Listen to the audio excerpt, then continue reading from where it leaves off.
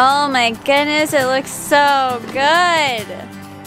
It looks so much better. Baby, we're children of summer. We're meant to be free. Hearted, we're not like the other. No reason to be.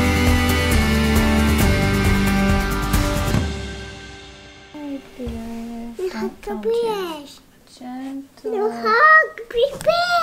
Oh, Paris gets hugs. Morning hugs. Belly rub. Oh, cute. Good morning, you guys. So we are up and ready, and we are gonna finish that chicken coop. If it's the last thing we do today, I actually don't know if we're gonna finish, but we've been trying to finish for the last 3 days, and I feel like we can't get there, but hoping today we can. I'm gonna go start on the red coat of paint, and then once Junie's down for her nap, we're gonna do the rest of the fencing, and then maybe get some chickens in there. Fingers crossed that we can have some chickens before the party. I don't know if it's gonna happen, but we're gonna try. All right, so here's where we left off yesterday, just with the primer. I have got the red paint all mixed and ready to go. Let's put some red on here. So we're gonna do red on the big parts. We're thinking of maybe leaving the doors white. I don't know, we'll see how it looks once we have the first coat of red. And then the trim all white. So really typical barn style for the coop. And then I think eventually all this raw wood we're gonna stain, but haven't decided yet. We'll see.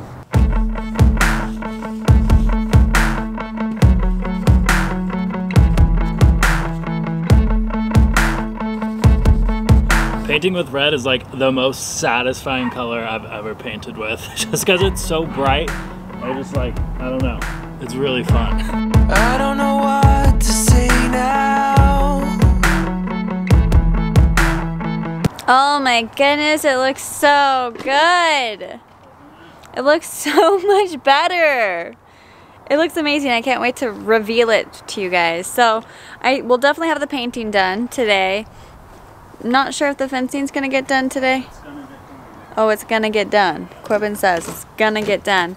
There's a couple things we still want to do before it's officially done. Like we want to add like a base layer, like some wood chips. We want to do like some wood stain on the rest of the wood that we're not painting, and what? Fish. And we want to add some white trim to parts of the coop, but we'll still do the reveal of like how far it's gonna get before the birthday party, and then we'll be still working on it a little bit after that. But it looks so good. What are you doing out here, Junie? Did you get your water table? Oh my goodness, it's your favorite thing. You're getting soaked out here, huh? Yeah. Fancy. Yeah. Fun, fun, fun. You definitely are a water baby, aren't you? Oh, cool. It's gorgeous. Cool. And then we've got this one over here. Hi, Paris. Sleepy dog.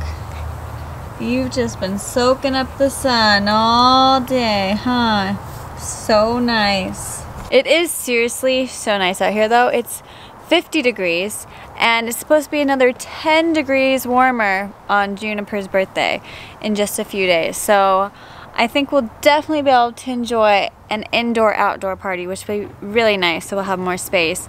It feels literally like it's like 80 degrees. That's like the sun is just like blaring. It's like so warm.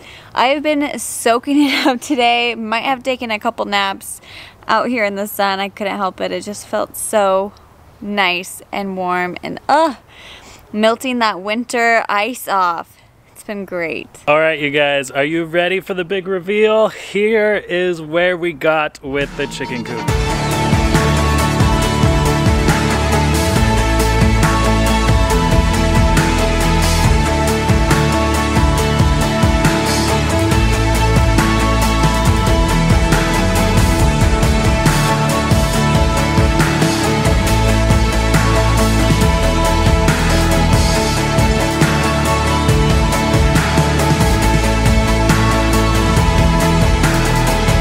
it came out so good. I really like that we did 2 coats of the red. Red is really hard to paint with. I guess the guy at Home Depot was saying because it has more organic matter and so it soaks into the wood, but the second coat made it look really good, the white trim, and we are gonna do more white trim like along the doors and the edges, but for right now I think this is gonna have to be it before the party. I also finished the fence over here. So there's one more little section that I need to complete, but I ran out of washers, so not gonna be able to do that today. But I guess it's almost ready for chickens. I just have to get some wood shavings for the coop and then we can get some chickens in here, you guys. So maybe before the party, I don't know. I'm gonna talk with Kels and see what we wanna do, but we're almost ready. I would say like one more day, so we could technically get them tomorrow if we want. So that's super exciting. Whew, that was a lot of work.